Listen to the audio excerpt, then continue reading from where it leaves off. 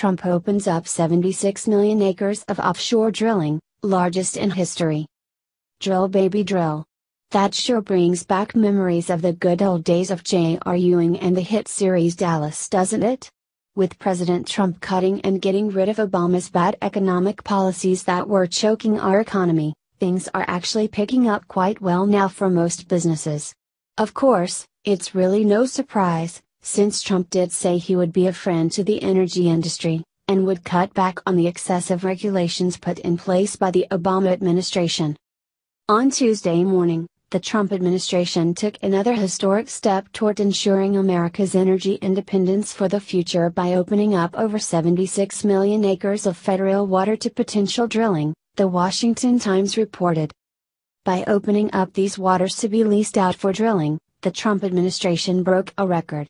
This is the largest lease sale in American history, and is sure to make oil companies positively giddy. In today's low-price energy environment, providing the offshore industry access to the maximum amount of opportunities possible is part of our strategy to spur local and regional economic dynamism and job creation, and a pillar of President Trump's plan to make the United States energy dominant, Secretary of the Interior Ryan Zink explained. The territory that is being opened for drilling is roughly the size of New Mexico, and includes areas in the Gulf Coast, near Texas, Louisiana, Mississippi, Alabama, and Florida. The economic terms proposed for this sale include a range of incentives to encourage diligent development and ensure fair return to taxpayers, Zink added. The Washington Examiner reported that some estimates claim that up to 48 billion barrels of oil and 141 trillion cubic feet of natural gas are in the Gulf of Mexico, just waiting to be tapped.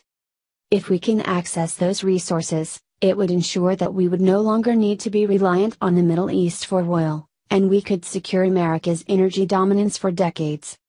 The Hill noted that back in April, Trump set the stage for this by signing an executive order that rolled back President Barack Obama's limits on offshore drilling.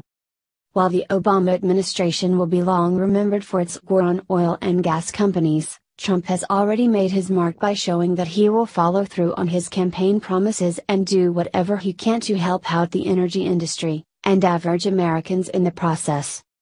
This makes a huge difference. The truth is, Trump is starting a renewed revolution in the energy industry. This abundance in energy will help build America as an energy-dominating country. It could turn America into an exporter versus an importer of energy. This will bring thousands of jobs and a renewed economic development in energy production.